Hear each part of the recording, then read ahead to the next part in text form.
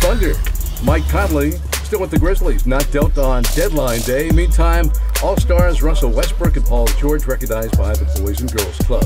First quarter, Westbrook. The pull-up three, it's good, and OKC was up by 3. Keep an eye on Mike Conley. His shot's gonna miss, but there's Jaren Jackson Jr. for the putback slam. Westbrook with the steal. This will be easy, right? Wrong. Nothing but the back iron. How did that happen? Can't figure it out. Still in the second, Justin Holiday to Jaren Jackson Jr. for the long three-pointer. He had 20 in the first half. At the half, Memphis led by a bucket. On to the third quarter we go.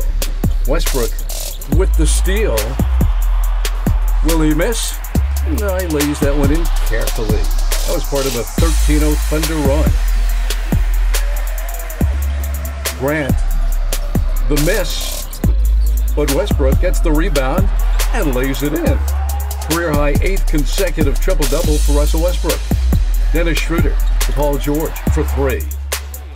Schroeder's pass too long. George, though, winds up with the ball and nails the 3. Steven Adams knocks the ball away. Westbrook to Schroeder for the slam over Julian Washburn. Westbrook, the lob to Terrence Ferguson. The alley-oop that's worth another look. OKC cruising, leading 105-84.